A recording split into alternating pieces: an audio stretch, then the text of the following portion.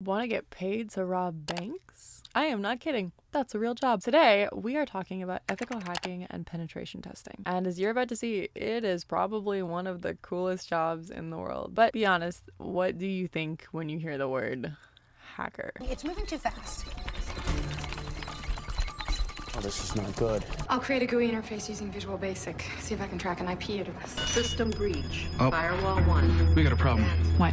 Someone synced a rat to one of my servers, a remote access tool. We're being hacked. But we've been so careful. How could they find us? They haven't found us yet, just cracked the outer layer of our system. I'll start an intrusion inspection and find out who our rat is. Uh-oh. What? They're onto us. Vikram's trying to track our IP address. Oh, can you stop it? No. But I can slow him down.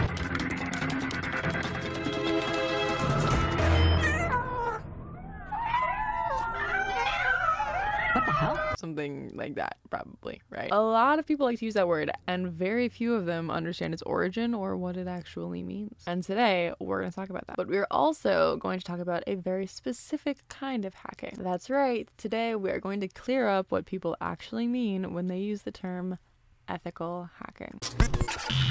Did you know the original meaning of the word hacker actually had nothing to do with computers? That's right, hacker was coined in 1960 to describe the process the MIT Tech Model Railroad Club took when modifying their train sets to functions they weren't originally intended to have. That actually makes more sense, right? We say things like life hacks because hacking isn't just something you can do with a computer. It's an approach to anything. It just means where other people see rules, you see possibilities. And while the term hacking wasn't originally applied to computers, it's pretty safe to say that's what most people mean when they say it today. Hacking usually means gaining access to data that's supposed to be protected, forcing machines that you don't own to misbehave, etc. As technology became more advanced, so too did the people hacking it. Every new platform is a new opportunity. There are people who develop technologies, whether it's hardware like phones or computers, software like programs or apps, or things like communication protocols. Those people, if they're good at what they do, try to predict all of the ways their technology could be misused and protect against them. The reason they do this is that there is another group of people who make it their mission to uncover and either exploit or report vulnerabilities in those technologies. And these people are what we would call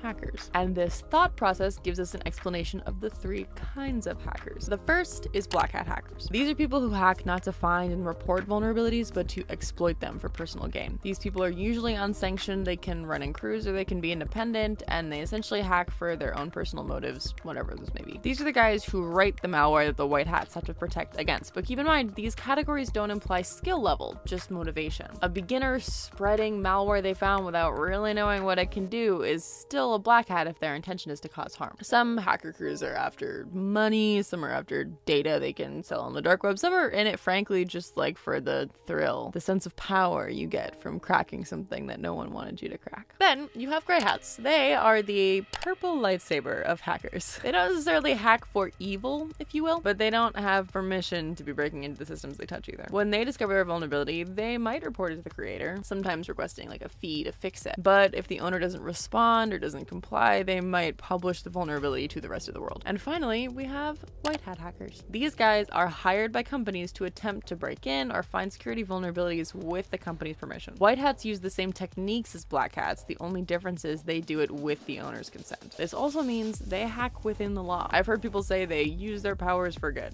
This is what's called ethical hacking. When you get hired as an ethical hacker, your job is to scour your client for vulnerabilities, and often to run what's known as a pen test or penetration test. This is where you meet with a client to outline certain objectives in a contract that you would need to meet for them to feel like the vulnerabilities you've uncovered were sufficiently damaging as to warrant basically them spending the money to fix it. Basically, you need to prove somebody could hurt them so bad by the pathway that you found to get into their system that they need to spend the money to get it fixed. These objectives might be like, prove to us you can get into the vault, or like install a rootkit somewhere. You also outline what methods you are and are not allowed to use. No holds barred means you can literally use anything. This would be the most similar to what your client would be facing in the real world. But that also would mean you could like drive a bulldozer into the front of the building and like scoop up the ATM and carry it away if you wanted to. So usually